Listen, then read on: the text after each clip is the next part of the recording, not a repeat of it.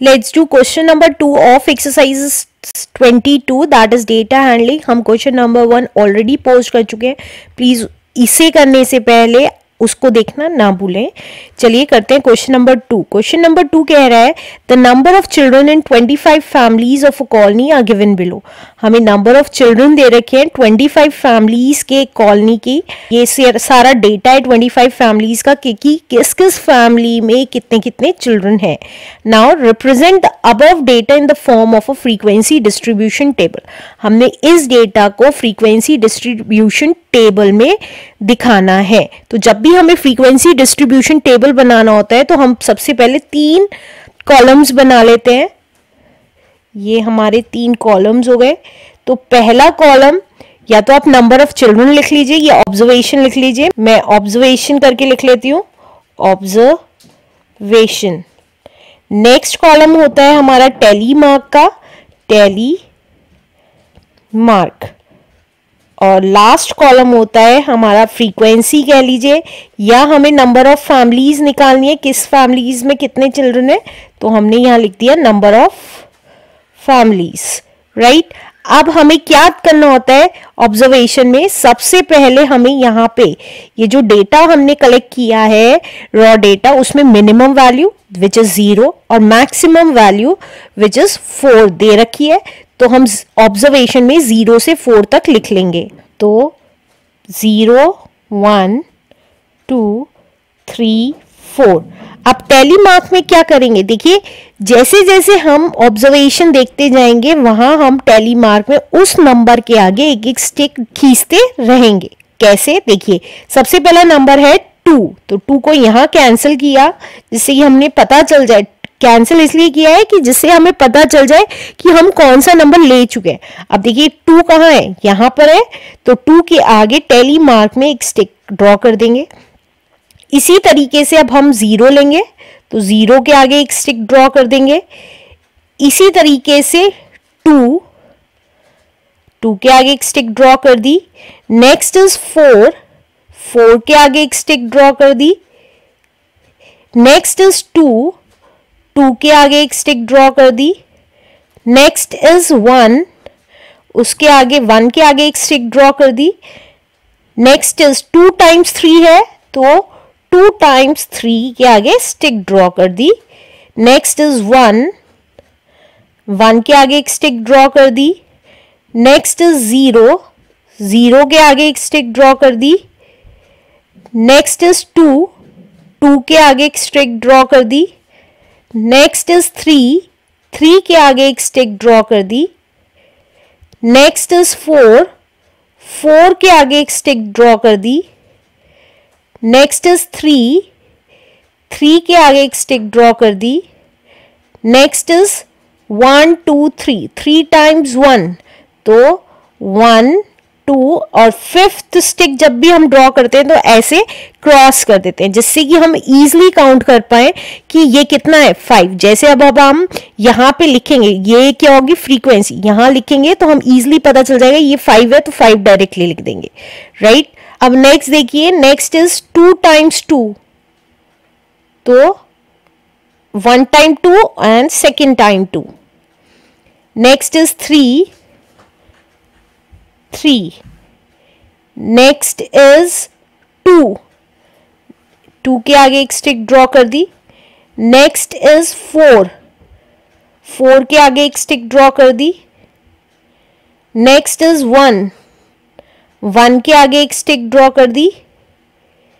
Next is 2 times 2 तो हमने 2 के आगे 2 स्टिक्स ड्रॉ कर दी।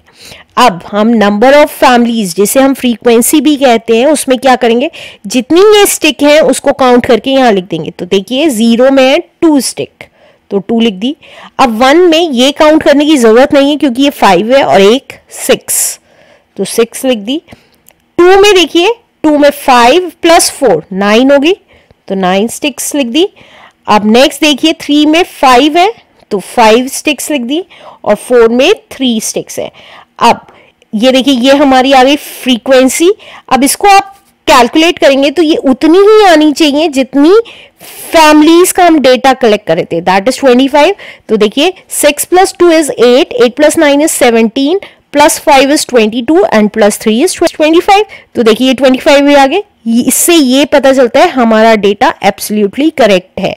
तो हमने ये टेबल बना लिया और इस टेबल को देख के हम इजीली पता लगा सकते हैं कि ये 0 नंबर ऑफ चिल्ड्रन है 2 फैमिलीज में, 1 चिल्ड्रन है 6 फैमिली में, 2 चिल्ड्रन है 9 फैमिलीज में, 3 चिल्ड्रन है 5 फैमिलीज में और 4 चिल्ड्रन है 3 फैमिलीज में। तो this is our answer. Let's do question number 3 of exercise 22, that is data handling. Question number 3 is the sale of shoes of various size at a shop on a particular day is given below. वो कह रहा है shoes की sale हुई है अलग अलग sizes की shop में on a particular day, एक दिन में।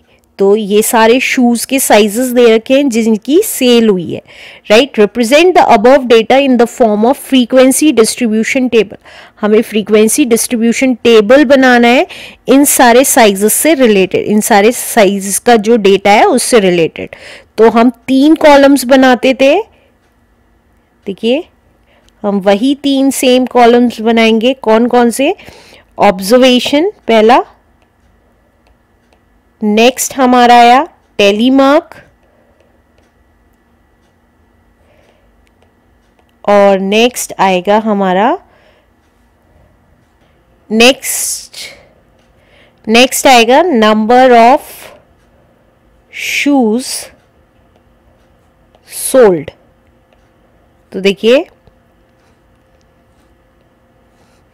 अब हम ऑब्जर्वेशन के लिए हम मिनिमम और मैक्सिमम देख लेंगे।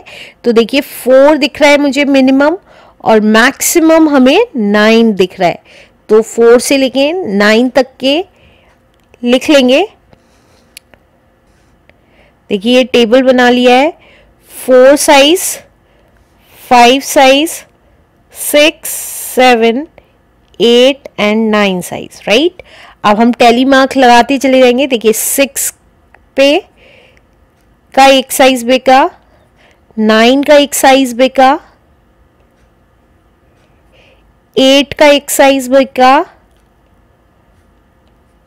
2 5 के साइजेस बिके हैं तो 2 5 के आगे लगा दिया। देन 4 का एक साइज बिका है, देन 9 का एक साइज बिका है, देन 8 का एक साइज बिका है, देन 5 का एक साइज बिका है, देन 6 का एक साइज बिका है, देन 2 9 के साइजेस बिके हैं, देन 7 का एक साइज बिका है, देन 8 का एक साइज बिका है, देन 9 का एक साइज बिका है। देखिए 4 हो चुके थे, 9 का एक साइज बिका है तो 5 क्रॉस कर दिया हमने। देन 7 का एक साइज बिका है, देन 6 का एक साइज बिका है। जैसे जैसे कहता जा रहा है वैसे वैसे करते चले जाएंगे। 9 का एक साइज बिका है, नाउ 8 का एक साइज बिका है, 6 का एक साइज बिका है, नाउ 7 का, next is 5, next is 8, next is 9, next is 4, next is 5, fifth stick पे ध्यान दीजिएगा, next is 8 and next is 7, right. अब हम इसकी फ्रीक्वेंसी लिख लेंगे। तो कैसे? जितनी स्टिक्स हैं उनको यहाँ कैलकुलेट करके लिख लेना है। तो पहले में 2 है 4 साइज की, देन 5 है, देन 4 है, देन अगेन 4 है, देन 6 है और देन 7 है, राइट। तो हमें फ्रीक्वेंसी डिस्ट्रीब्यूशन टेबल बनाना था, तो इन स्टिक्स को कैलकुलेट करना is called the frequency distribution table, right? तो दिस इज द आंसर.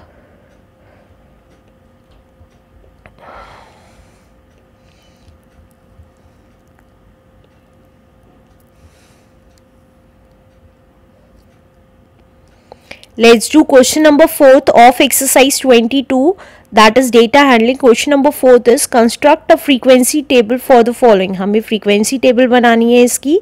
तो frequency table बनाने के लिए अगर आपने last questions देखे होंगे तो हम 3 columns बनाते थे. तो 3 columns बना लेंगे. तो पहला column होता था हमारा observation का, नेक्स्ट कॉलम होता था हमारा टेलीमार्क का,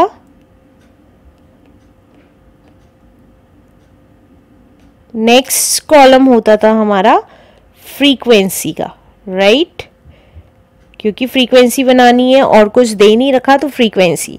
अब क्या करते थे ऑब्जर्वेशन कैलकुलेट करने के लिए? हम लीस्ट नंबर दैट इज 1 और मैक्सिमम नंबर जो कि है 5 वो देख लिया. तो हमने यहाँ पे ऑब्जर्वेशंस में 1 to 5 नंबर डाल दिए.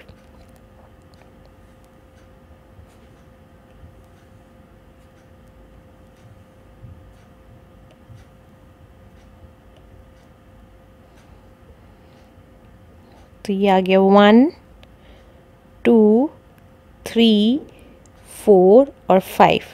अब टैली मार्क कैसे बनाते थे? एक एक नंबर कट करते जाइए, उसके आगे एक स्टिक डालते जाइए. तो 3 का एक हो गया, 2 का एक, 5 का एक स्टिक, देन 4 की आगे स्टिक लगा देंगे, देन 1 के आगे स्टिक लगा देंगे, देन 3 के आगे स्टिक लगा देंगे, देन 2 times 2 है तो 2 बार स्टिक लगा देंगे, then 5,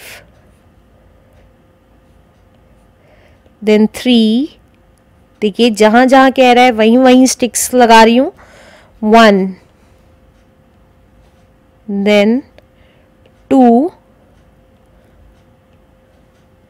then 2 times 1, 1 and 2 times 1, then again 2, 2 times 2, 1 and 2, then 3, next is 4, next is 5, next is 3. देखिए next is 1, next is 2 and next is 3, right? अब फ्रीक्वेंसी क्या होती थी? इन सारी स्टिक्स का टोटल करके यहाँ लिखना. तो ये आ गई 5, क्योंकि हमें पता है 4 स्टिक्स के बाद जो ऐसे कटता है तो ये 5 का पेयर होता है. 5 6 7, यहाँ आ गया 7, देन 6, देन 2 एंड देन 3. तो ये बन गया हमारा फ्रीक्वेंसी डिस्ट्रीब्यूशन टेबल इन अलग अलग नंबर्स को ऑब्जर्व करके. आंसर